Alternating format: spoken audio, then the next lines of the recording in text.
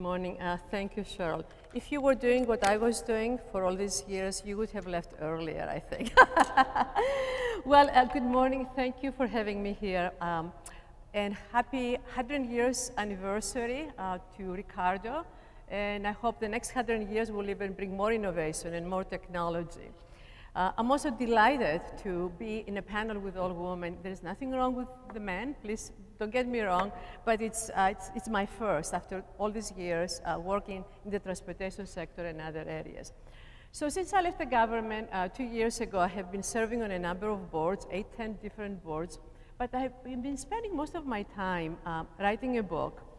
And as you heard, I would like you to, when you leave here, to go out and all pre-order it. It's called Driving the Future, How to Combat Climate Change with Cleaner, Smarter Cars, and it's going to be published on April 7.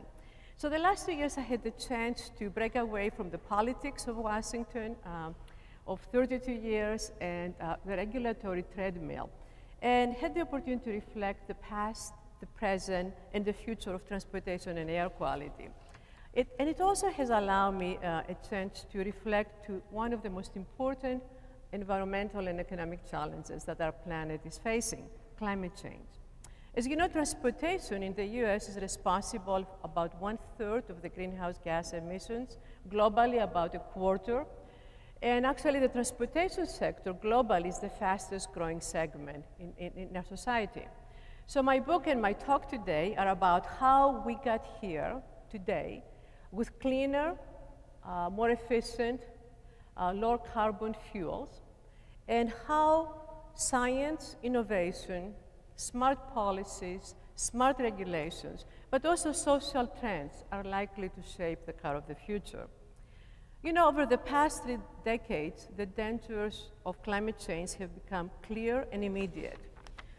Here in Detroit, the last 2 winters have been actually pretty cold, but globally, 2014 was the warmest year on the record. And each of the last 2 decades have been warmer than any previous decade since we're keeping records, 1850. So now some of the dire effects of climate change are beginning to play out. I'll give you a few examples. Ocean levels have been rising so rapidly that the island nation of Kiribati, it's a small island, is actually buying real estate in other countries. This is a contingency plan once their homeland disappears. The gutters of Miami South Beach are increasing, inundated with seawater. In New York City, my oldest daughter lives in New York City and she owns real estate and she's very concerned about that, so that makes it more personal. The city is seriously considering of constructing barriers over 20 feet tall to basically slow down the flooding for the most vulnerable parts of the city. If you have an oceanfront property and you're trying to get insurance these days, I can tell you it's going to be almost impossible. So unless we take steps to address climate change, we will even face more catastrophic impacts. For 3 decades, despite the fact that we understood more and more about the science of climate change, there has been political inaction in our country. And I believe, in large part, it's because a number of industries, including the oil industry, automobile industry, coal and power generation, took a page from the tactics used by the tobacco industry. I'm very familiar about that because I was in charge of the office at EPA that developed the secondhand smoke report. So I know the tactics of the tobacco industry. When I see what the industry is doing for climate change, it's exactly the same. The other factor is the same industries have undertaken efforts to scare the public about the economic cost of action. You know, it's very often, in my 30 years of experience at EPA, very often companies fight tooth and nail against every major regulation that EPA proposes. One of the agency's first battles was implementing the Clean Air Act requirements in 1970 that required 90% reductions of NOx and CO from new cars. And wanting to avoid the regulation, major automobile companies came to DC in 1973 to explain how costly the Clean Air Act would be. For example, General Motors, and I'm not picking up on GM, just as an example, claimed meeting the new standards would create, and I quote, complete stoppage of the entire GM production, quote, a business catastrophe. Well, the first administrator of EPA, a very wise man, Mr. Ackelhaus, held strong, and the requirements went into effect. So you wonder what happened. Well, rather than destroying the auto industry, these first regulations led the industry to create a catalytic converter, made the American business world leaders in clean car technology, and in 1990, when pretty much every car in the US had a catalytic converter, very few did in Europe, and today it's hard to find a car in the planet without a catalytic converter. And companies like Corning, and I see my colleague here, Tim, have worked very hard to develop those devices. And what Tim tells me is that on an annual basis, we're saving 1.5 million premature deaths by having this device in place. So today, cars are 99% cleaner, but along with that has come a whole slew of innovation that we don't remember. Setting aside the catalytic converters, a lot of electronic control systems were introduced because of regulations. Onboard diagnostic systems, among others, that make cars not just cleaner, but lasting longer and more efficient. And without the EPA rules, just think, many of our cities will be facing the same pollution that Beijing and other major cities in developing countries are facing today. And in the meantime, as we did all these regulations, not just on cars, on power plants, clean water, our country has enjoyed tremendous economic growth. So my message is you can have smart policies and smart regulations, and at the same time, you can allow economic growth in a country. But now we're facing another environmental challenge, another type of pollution.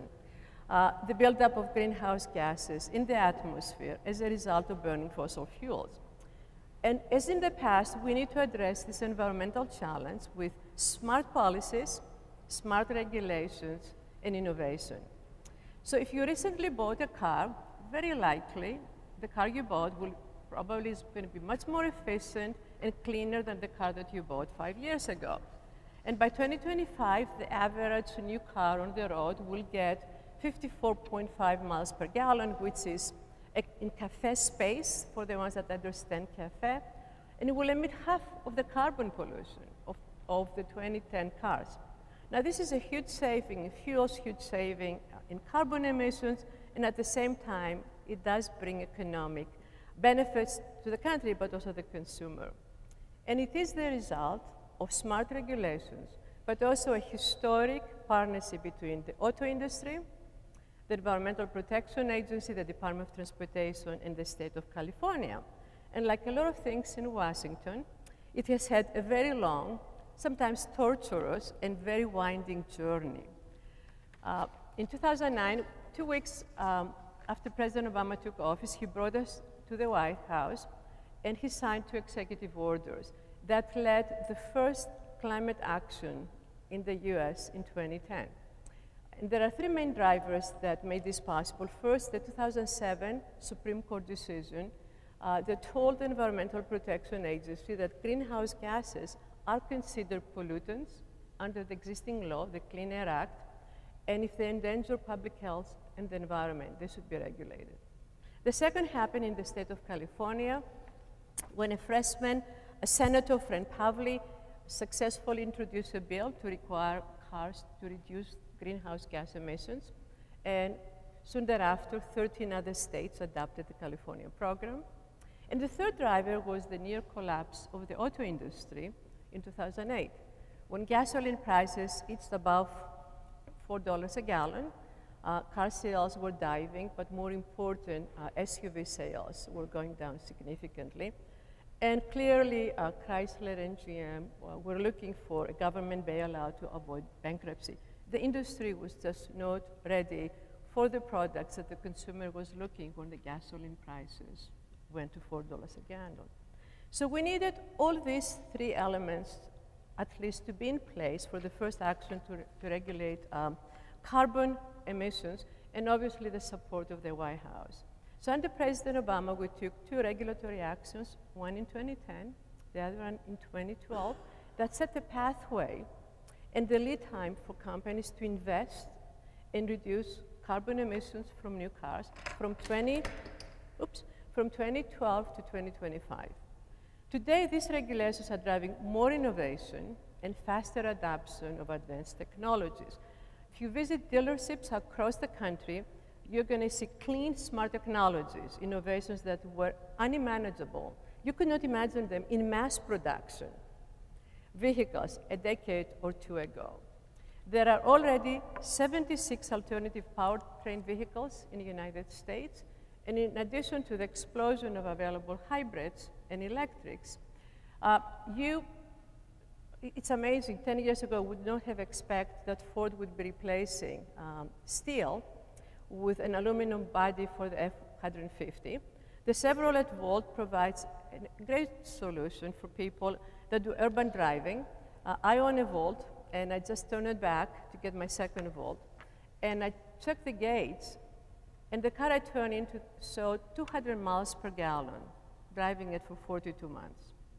BMW i, who would expect that we're going to have a car that not only is made from carbon fiber, but it's using clean hydro energy to produce that fiber.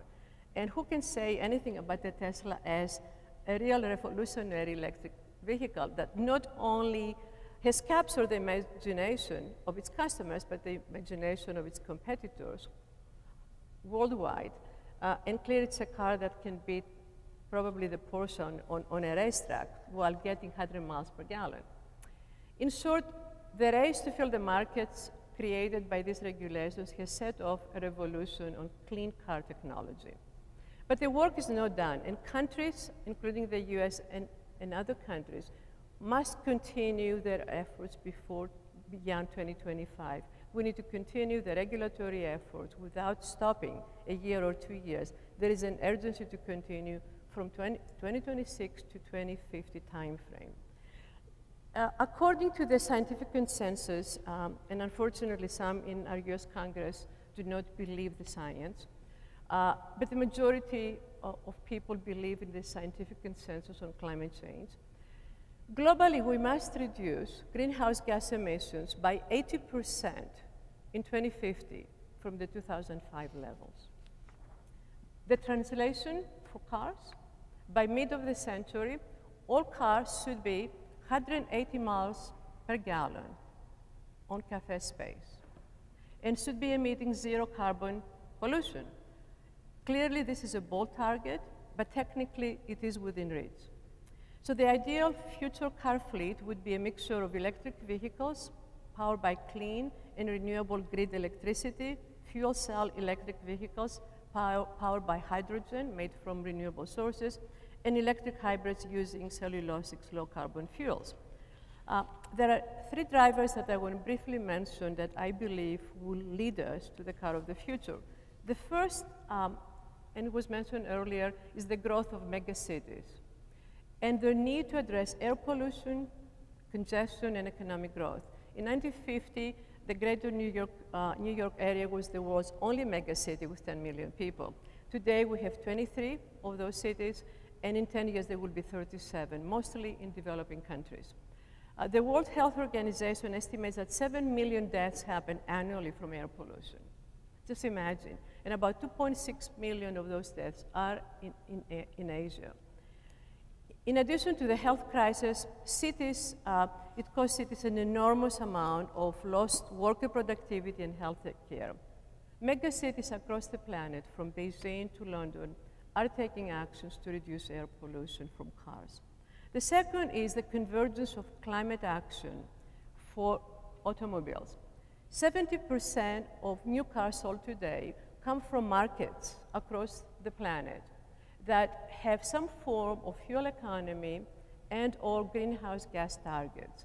And those targets will converge in 2025 timeframe. And finally, the social impacts of connected living and working. Connected living has already changed the way people communicate and interact with each other. Instead of driving to work, we telecommute. I know I do that these days. Don't try to avoid to go downtown Washington. Instead of going out with friends or family, my daughters are Instagramming photos of food and beer, and I'm one of their followers. Younger people in the US and Europe are less likely to have a driver's license or want to own a car. When my oldest daughter turned 16, every day, seriously, would ask me, what car, which one of my cars and my husband's cars she would drive. Today, she doesn't want to drive a car. Finally, connected living will impact the future of transportation in two ways. I believe the first is technological. The development of affordable, semi-autonomous and driverless cars will provide the ultimate on-demand service. And the other change is social. If the global spread of connected living encourages more and more people to use on-demand and share vehicles instead of owning their own cars, the number of cars on the road could decrease rapidly, and so would air pollution. Future cars will have to contribute to lower carbon footprint on our urban centers and megacities. They will need to plug into an increasingly connected world, and there will be mobility solutions that offer transport freedom. On the top of that, obviously, they will have to excite consumers. Climate change is the most daunting task facing the planet today. But I believe for the transportation sector, it also opens all sorts of possibilities. And there are so many developments underway to mention, from the driverless Google car to use additive manufacturing solution that may redefine the words build your own car. As cars become personal operating systems like smartphones, will Silicon Valley players like Google will be more important in transportation than traditional car companies by the mid of century? Is Apple going to build an iCar or develop an iLife solution that integrates personal mobility, living, and energy? There are many, many questions we will clearly see answered in time, and also is giving us all the answers. I believe is going to be the new generation, the existing and new generation of engineers, who, like the engineers of ages past, will come once again, will help overcome the challenges with the very exciting solutions that we could not have imagined years ago. There are some of the most exciting times in the automotive engineering. I don't know how many of you are engineers. I'm an engineer, and the only thing I wish is that I was younger so I could come back and work with the engineers to address these exciting times that we're living in this country and the planet as a whole. Thank you. So the future is now.